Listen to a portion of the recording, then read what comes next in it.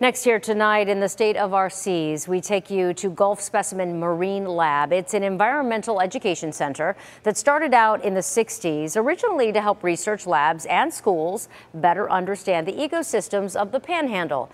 And as reporter Sophia Hernandez and photojournalist Anthony Sherrod shows you tonight, it's work that's really important now more than ever.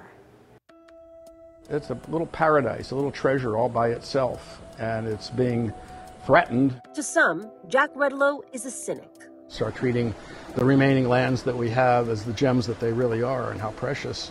We're going to lose it, and I'm not real optimistic that we're going to be able to save it. But to most, he's a pioneer in the conservation community. You'd see a perfectly productive habitat full of fiddler crabs and, grass shrimp and all that stuff. They're there 1 week, and next thing you know, it's all ripped to pieces and it's gone and it's turned into a big mud hole. Redlow has written 7 books on the region, the first few specifically focused on the landscape. He says the biggest driver has been development. All good shape until man gets involved in it. He's talking about the wetlands, the primary nursery for all things that come in and out of this region. Since the 70s, Florida has passed extensive legislation to protect wetlands. The Florida Wetlands Program regulates any dredging, filling, or construction in or on waters or wetlands. That includes the Gulf of Mexico, its estuaries and lagoons, but there are still problems.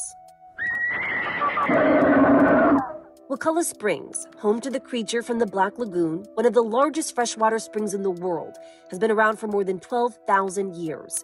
But in recent months, talks of putting a 16-pump gas station near the springs has sparked lots of pushback, from Redlow included, causing the company to put a pause on their permits. We basically punched holes in some of the tires, so they're still going down the road going flop, flop, flop, but they're still going down the road and we're still losing habitat, but it's still a fight.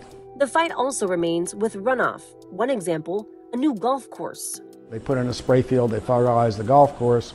Well, where's that water going to go but into the aquifer and out into Spring Creek, and that's where we're going to start seeing probably more fish kills.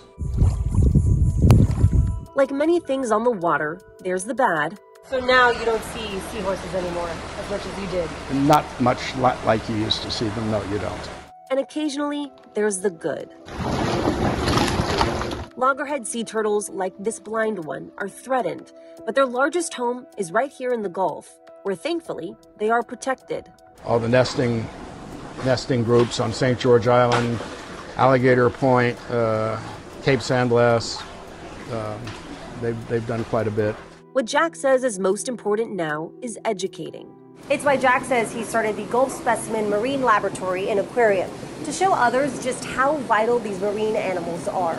It's such a big ocean and there's so much questions about what's going on with individual species. It can't come up with easy answers. But he's doing his best to understand what he can and try to show others that leaving these critters and the place they call home alone, he believes is best for everyone. Sophia Hernandez reporting.